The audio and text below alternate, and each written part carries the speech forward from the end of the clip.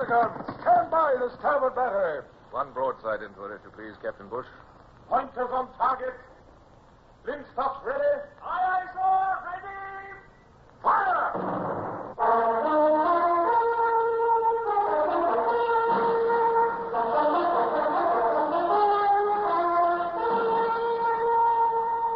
Presenting Michael Redgrave as C.S. Forrester's indomitable man of the sea, Horatio Hornblower.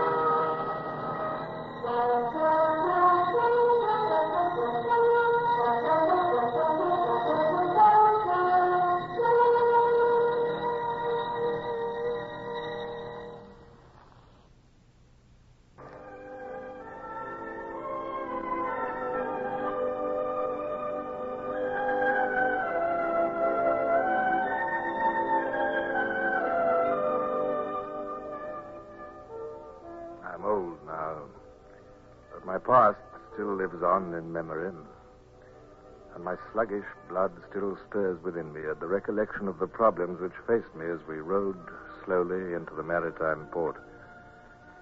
Slipping quietly down the river, disguised as fishermen, was one thing, but to enter this busy port in our homemade uniforms as Dutch customs officials and to plan the stealing of a craft in which we could make our escape to sea was quite another.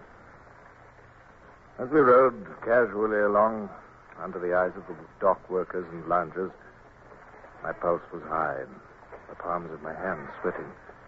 I forced myself to remain impassive and to sit with careless ease in the stern sheets. What's that noise, sir?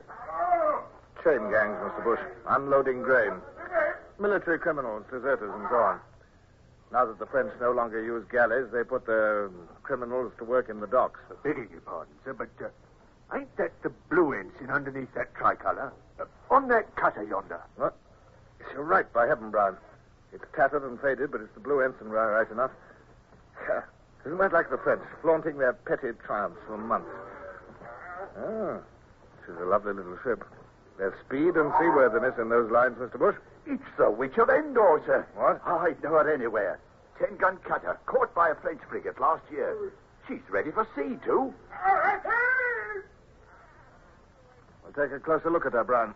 Lay us alongside that quay over there. Excuse me, sir, but surely you weren't thinking... I mean, those cutters carry a crew of 60 men. 3 of us could never work her.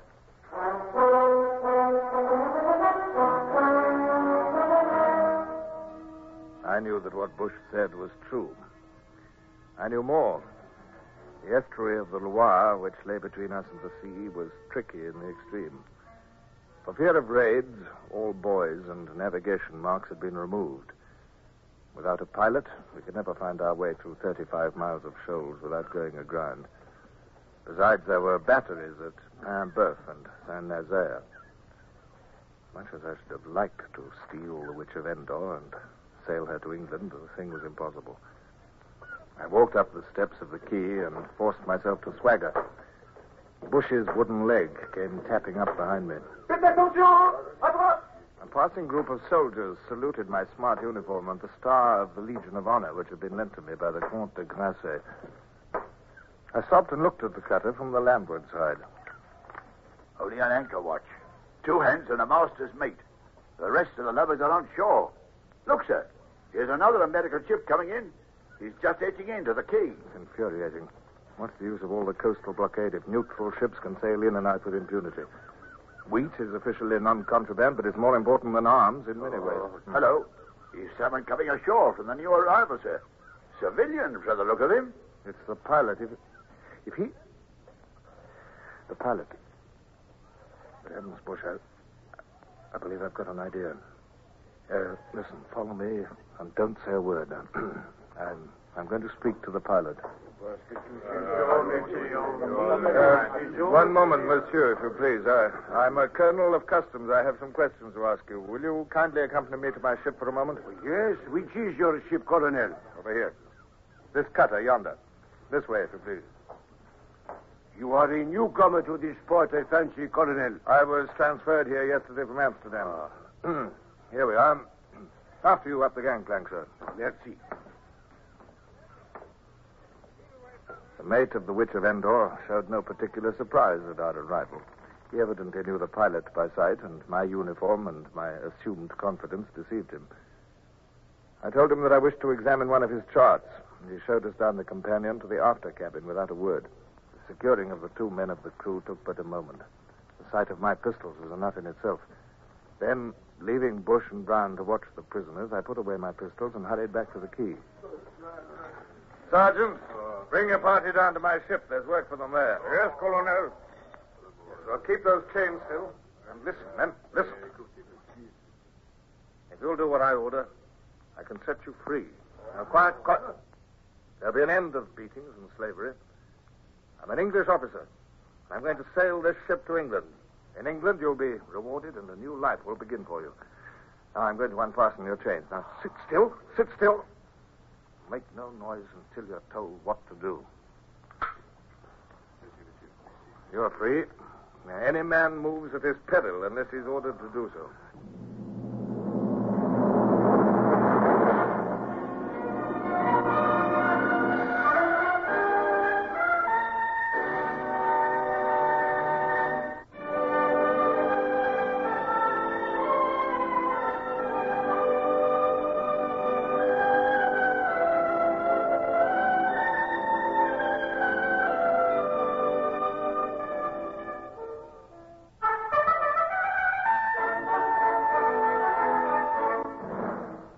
From the moment of the sudden impulse which had begun my desperate plan till the chain slaves were freed, barely 15 minutes had elapsed. Yet in that time, our prospects of escape had increased 100-fold. But the greatest peril still lay ahead. I had no mind to be taken and shot as a spy. I sent Brown to our little boat, which still lay at the quayside, and he brought back the parcel containing my own clothes. My own uniform coat was sadly crumpled, and the gold lace was bent and broken, but there was a strange comfort in donning it once again. I was myself again, and should we be retaken, the wearing of a British naval officer's tunic would protect us from the fate of spies. It was time for action again. I took a belaying pin from the rail and walked slowly to where the sullen pilot sat on a hatch. I weighed the pin meditatively in my hand. Monsieur, I desire you to pilot this ship out to sea. But no, I cannot. No. My duty, my professional honor. I know. We're going to start now. You can give instructions or not as you choose, but this I assure you, monsieur. The moment this ship touches ground, I'll beat your head into a paste with this belaying pin. Oh, very well, monsieur. Brown, lash him to the rail there. Then we can start. All right, sir. Mr. Bush, will you take the tiller, if you please? Aye, sir. Now then, Brown, listen, we've got a raw crew. We shall have to put the ropes in their hands. Cast off the warps. Aye, sir. The push of the tide was swinging the cutter away from the quay as the warps were cast off, and Brown ran briskly among our wretched crew, leading them to the halyards and showing them upon which ropes to haul. At my order, mainsail and jib rose. The sails flapped, bellied, flapped again. Then they filled. The cutter changed from a dead to a live thing. She heeled a fraction, and I heard the musical chuckle of the water at her bows as her forefoot bubbled through the water. In 3 strides, I was at the pilot's side, belaying pin in hand. Careful, monsieur. Keep to the right. Keep well to the right. Port your helm, Mr. Bush. We're taking the starboard channel. Major, and keep it at that. You must have a hand at the lead, monsieur. It is necessary to take soundings. No, I can spare no hands. But you'll have to do your work without soundings. And remember, my promise still holds good. I shall have no mercy. these cords, monsieur, they are tight. Good. And we'll have to keep you awake. I'll loosen your cords when we are safely at sea off Noirmoutier, and not before. Oh, it is necessary to cross to the other side of the estuary here. The channel narrows on this side. You may have to go about. Stand by to go about. Look lively, you awkward lovers. No, not there. Starboard. Oh, lovely, to the right. There, you perishing eyes. Where do you think you're going? I think we can do it close haul, sir. She sails like a bird. The tide's helping, too. Very good, Mr. Bush. Yes, she's making a cross. Well done. Oh, let her come up a little. Beautiful. All right, Brown, we shan't need to go about. How's the pilot, sir? Is he behaving? Yes, up till now. I think the threat of the belaying pin was more effective than a pistol, though whether I could have brought myself to club a helpless man, I don't know. A lot would have depended on it, sir. Yes, all our lives depend on it. I've started this venture, Mr. Bush, and I'll stop at nothing to achieve success. We've a long way to go before we're safe. If you'll excuse me saying so, sir, this is about the most amazing thing even you've ever done. To recapture an English ship and sail her out under the very nose of the frogs. Well, I'd never have believed it possible. Well, it isn't done yet, Mr. Bush. Time to keep that firmly in mind. We'll congratulate ourselves when we're safe. Can't see anything to stop us now, sir. Why, if this wind howls just for... Oh, what's that? Seems to be below. Brown? Aye, sir, I heard it. I'll go below and see what's up. I don't understand it, sir. Surely there couldn't have been some crew aboard that we didn't find. Look out, sir. It's the prisoners below. They've slipped their lashings and they're trying to attract attention by waving and yelling through the porthole. Can I take some men to deal with them, sir? Will not be necessary, Brown, unless my ears are mistaken. They're coming to us. I shall have something to say presently about the way they were tied up. Men, arm yourselves with whatever you can find and make no more noise than is necessary. Unless these prisoners are overpowered, we are lost. You will go back to slavery or death. Mr. Bush, remain at the tiller. Brown, take my pistols. I shall use my sword. Overboard with you, pirates! Vive la France!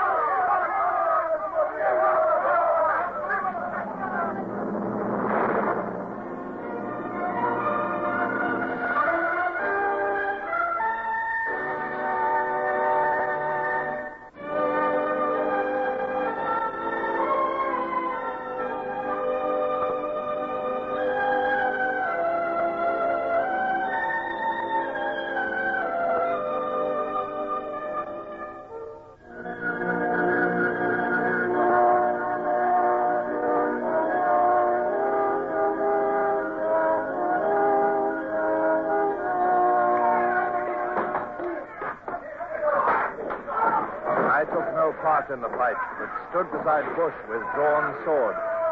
Had the tiller been wrenched from him and the cutter beached, we should indeed have been lost. But my participation was not necessary. Weak and wretched as our chain gang crew were, they glimpsed the hope of freedom and were prepared to fight to the death to retain it. With belaying pins and bare fists, they fell upon the four attackers and the struggle was brief. This time I personally supervised the tying up of the men and had them laid out on deck where they could be watched. Then all hands were sent back to stations, and our run down the estuary to the sea and freedom continued as the night closed down.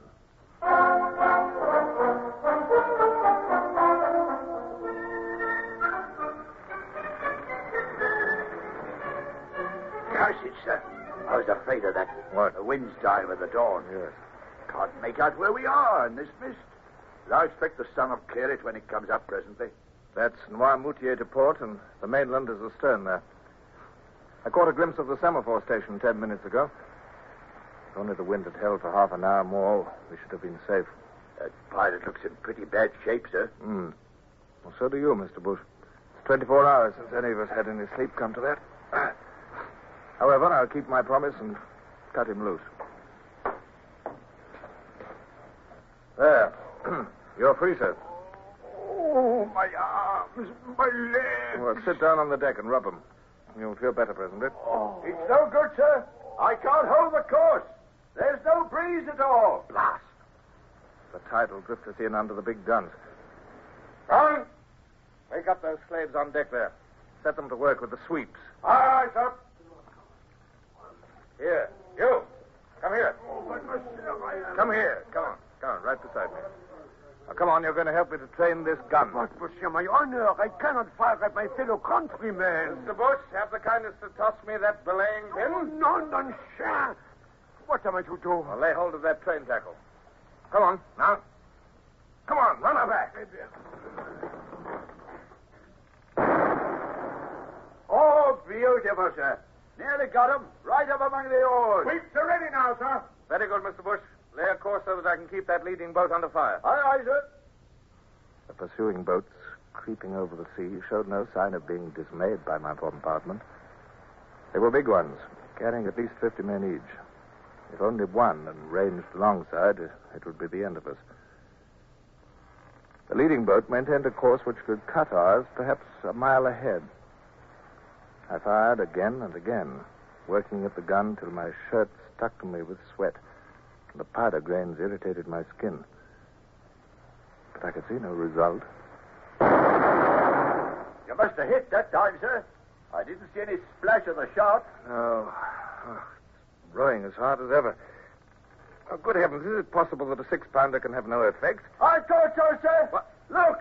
Yeah. She's swinging round. Ah. She's signaling to the others. She's sinking, sir.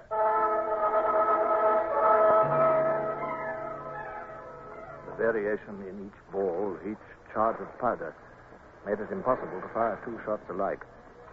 I kept grimly on, though I felt that my back and heart would break. The monotonous creak of the sweeps and the chanting of Brian continued like a submerged accompaniment. Now the second boat turned and began a rush under double-banked oars straight for our ship. I stared through the gun sight straight at its bows, jerked the lanyard, and fired. Even as I watched, the bows of the boat opened like a fan. The shot had struck her right on the stem at water level. Her bows lifted as the strakes spread wide, then fell again. The water poured in gunwale deep. I think they've had enough, sir. The last boat is turning away to pick up the survivors. Thank heaven. I'm sick and tired of firing that damn pop gun. I'd rather use a bow and arrow. Come on, pull there. We're not out of danger yet.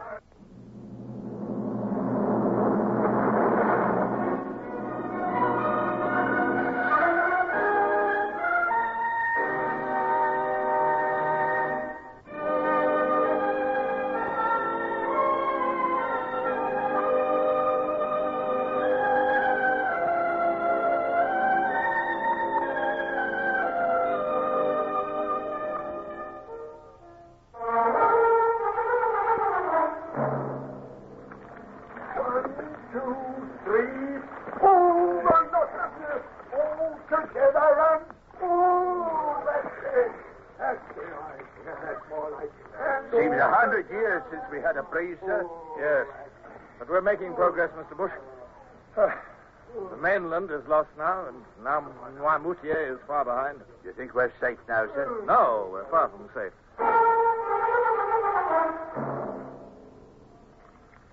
Aching in every bone and dizzy with lack of sleep, I moved and spoke as though in a dream. Somewhere to the northwest, I knew lay the British fleet, which maintained an unceasing watch over Brest.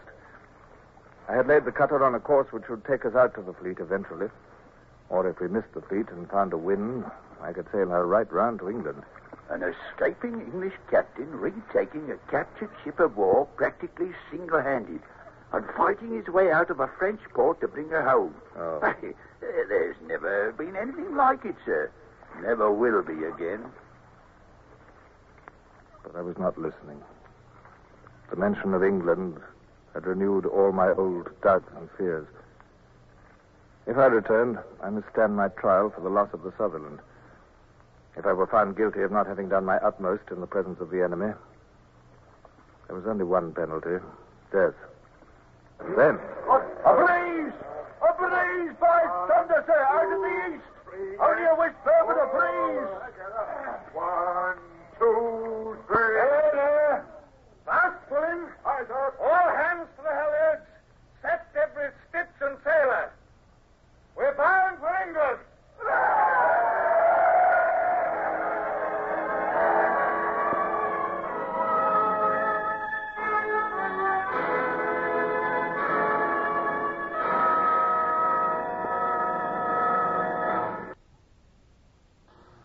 Horatio, Hornblower, starring Michael Redgrave, is based on the novels by C.S. Forrester. Music composed and conducted by Sidney Torch. Produced by Harry Allen Towers.